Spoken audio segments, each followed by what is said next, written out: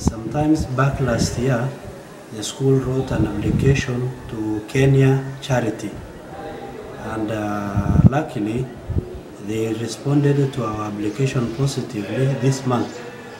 We received from Kenya Charity a check of 300,000, and again we requested this check is going to assist the school to construct a classroom.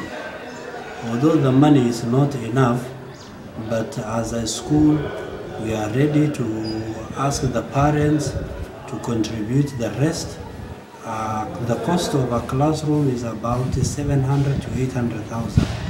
So this one is almost 40% of the cost of a classroom that we have already received, and the parents, the school, other stakeholders are ready to contribute for the rest of the course. The school is from Form 1 to Form 4.